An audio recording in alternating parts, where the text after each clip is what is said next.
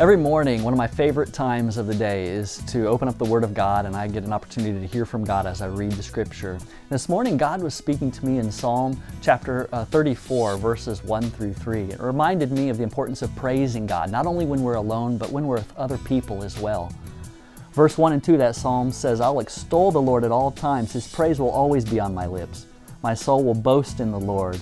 Let the afflicted hear and rejoice." And it's a reminder to me to ask this question: can I honestly say that I praise the Lord all throughout every day with my lips, and that my soul boasts in God all throughout the week? And verse 3 reminded us to praise God together with others. "Glorify the Lord with me," the Scripture says. Let us exalt His name together. This week I encourage each one of you not only to exalt the name of the Lord in your own personal lives as you're speaking about God, but also I invite you to join us in worship on Sunday mornings as we have an opportunity to do something very scriptural, very holy, very pleasing to God, to exalt His name together.